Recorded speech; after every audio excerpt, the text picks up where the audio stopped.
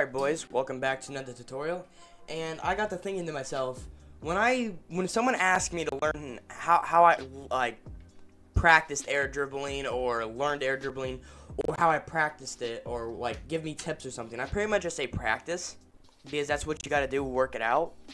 But I got to thinking today, when I say practice, do you actually know what I mean by practice? Now I feel like my version of practicing is different from other people, and I'll show you what I mean. So for example, we're going to just go on this training pack that I just made today. This is an identical training pack to my Xbox Air Dribble training pack.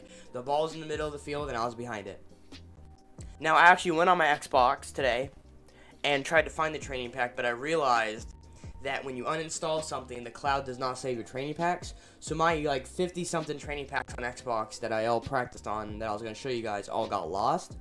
So, I'll just explain how to practice in more detail, or at least try to. So this is pretty much a training pack I used, right? It was me sitting here and dribbling the ball, double jumping up, and air rolling, and, you know, practicing on how to air dribble for hours on end. But I did it in a different way. I practiced, in my opinion, a different way than everyone else would. For example, when I would mess up, now obviously, back then I wasn't like God when I don't mess up at all. But when I mess up, like, let's say this, right? I didn't air roll enough. I look at myself, because I didn't know what I did wrong. I look at myself from a third-person perspective, and I'd be like, just like someone sitting next to me, like, they know what they're doing, and they were telling me what I was doing wrong, but there was no one next to me.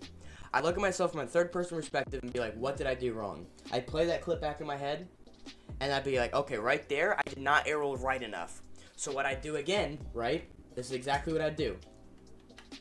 Right? I'd be like, okay, let's see what I need to air roll. I'd air roll this much. Over air rolling, pretty much.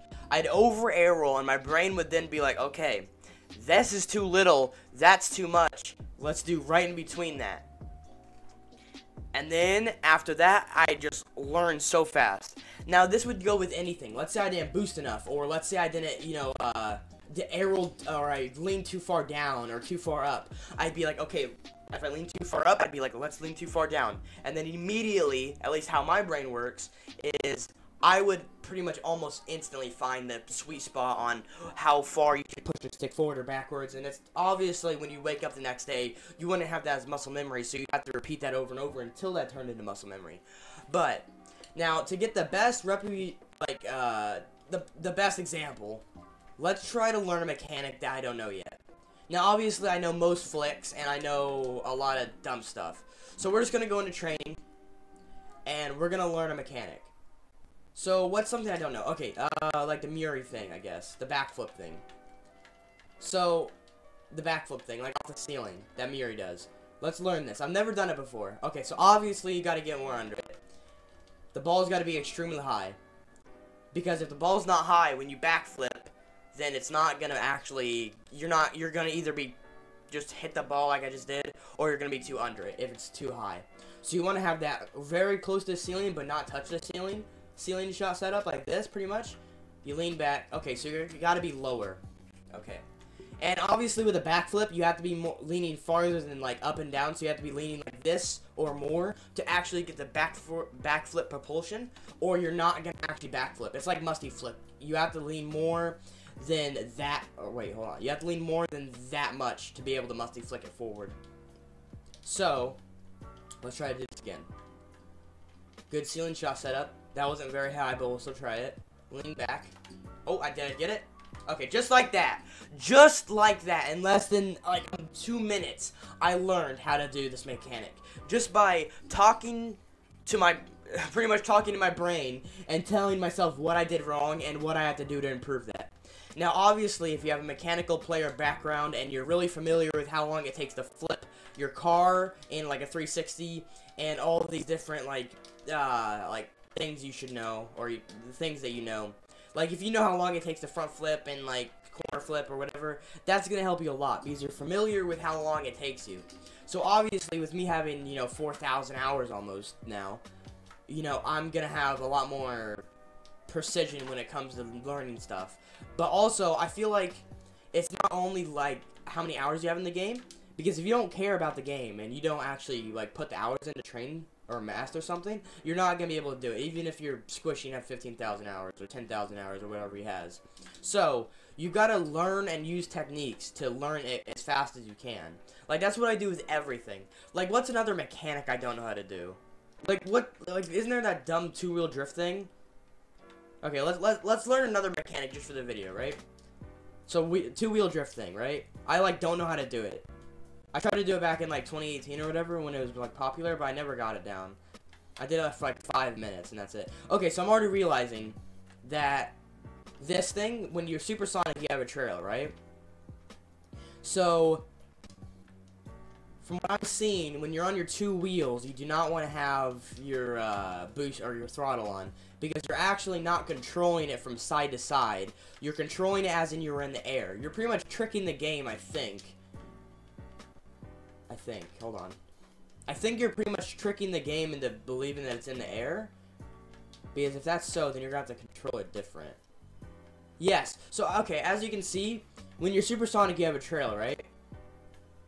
And when you're holding the gas on the wall, like, this is pretty much what it thinks it is. When you're not holding the gas on the wall, you slide. But when you hold it, you know, don't slide. So pretty much what this is telling me is, when you're on your two wheels, it's registering as, at least when you're doing the drift, you're not actually on your wheels.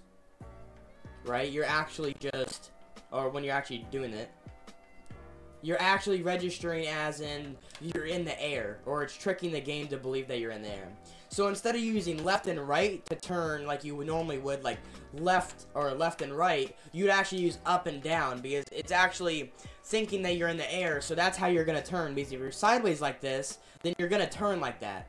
Like, that's how you turn when you're on your two wheels. Okay, let me try to get this down then. So that's pretty much what that just told me there. Okay, let's try this again. Okay, now that I'm stable and I'm on my two wheels, there's no supersonic trail. If you're stable and you're doing it right, then there's no trail, just like that. So actually, okay, so literally, you just use forward and backwards, and you land on your two wheels, and you got the mechanic down, pretty much. Like, right there, I was bouncing, so it gave me a supersonic trail. Right there, I'm not stable, and it's not on two wheels. So pretty much, you just gotta use up and down on the stick. But just like that, I learned 2 mechanics in less than, like, 3 minutes. The technique I use is so good, in my opinion. Looking at yourself from a third-person perspective and being like, okay, if I did this too much, we're gonna do it not enough. And then we're gonna find that middle. And that's the easiest way to do it. Now, like I said, it's obviously, you know, however your brain works. Some people's brain don't work as fast as some people's. Like, I've been told that I've been, like, gifted almost with, like, how fast I learn stuff. But I feel like it's more of the techniques I use than anything. And, I feel like it's more techniques than actually being gifted. But, if this has helped you, you know, like, comment, subscribe. If you want to join our Discord server, it's, you know, full of people, like 600 now. So, if this has helped you in any way on practicing or anything like that, let me know down in the comments. I try to read all of them, but we are moving soon, so it's kind of like stressful to do everything. So if I don't read your comment, don't get mad at me. Like I say, I respond to every Discord message and Instagram message. So if you want to message me and talk to me, we can do that. So yeah, if you enjoyed the episode, you know, like, and I'll see you in the next one.